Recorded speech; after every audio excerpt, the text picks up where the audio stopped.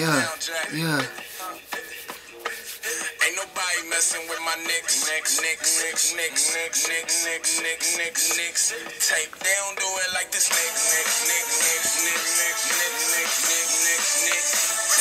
Yeah, I'm talking mellow. I had to stop the song there. That's the only thing that makes sense on the song now, cause everybody's gone.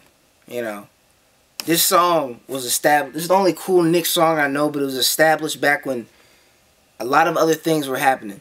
Carmelo was the only person on this team still. You know, if I played you a song, you'd be very disappointed.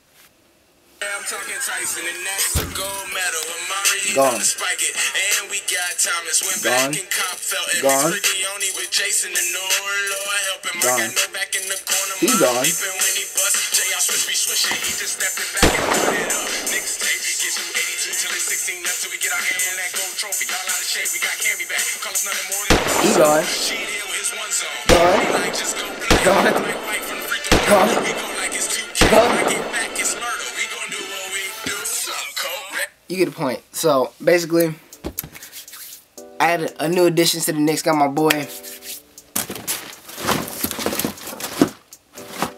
Oh, this doesn't answer my question. My fault. Let's get into the box. You know, you chilling with your fine girl. You know, with dying peace and whatnot. You know, she touch on you a certain way. What happens? Did your D-Rose?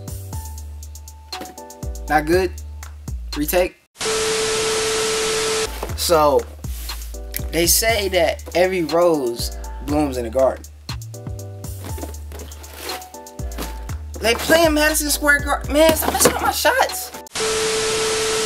Alright, got Derrick Rose's shoes. Let's get into it. So, yeah, buddy, got the new D-Roses, the D-Rose 7s. These are the Nick colorway. I think these are actually one of the first colorways to drop, as I understand. Really dope shoe so far. It's a hoop shoe, as you can tell. I don't really think you could pull these off casually. I mean, maybe you could, maybe on a good day. But yeah, really nice materials on the upper. You have some prime knit up there.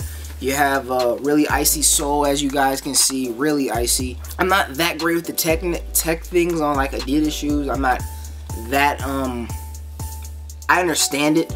I mean, of course you got the boost. I mean, I know the basics. I just don't know all of like the full-on tech features as I'm more familiar with Nike. You know, you got some real good padding on the inside, as you guys can see. Pull tab back here.